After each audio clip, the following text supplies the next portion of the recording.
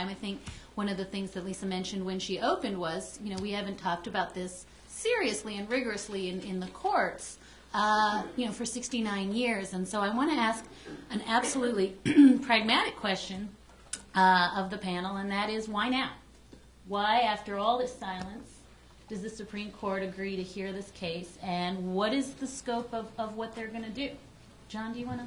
Well, I'll take a crack at it. I think that I believe this is right. I haven't gone back and looked, but I think that the opportunities for the court to, in fact, take such a case have been extremely limited. So it's not like on their docket every year there are cases raising Second Amendment issues. That's just not true.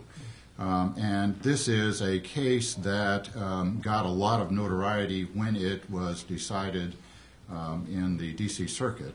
And so that's number one, that they don't have a lot of opportunities. Number two, I think we have seen an evolving debate and a use of those words in the Second Amendment for whether they are for purposes that are ahistorical.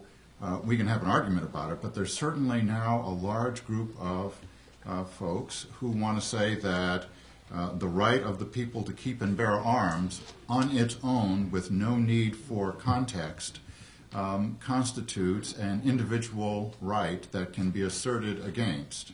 And that's a growing body of folks out there. I don't want to belittle it. I think it's wrong, but there's clearly a growing body out there that has now resulted in a successful challenge to a gun control provision in a very high visibility jurisdiction, the District of Columbia. So I think that's why. There haven't been a lot of occasions.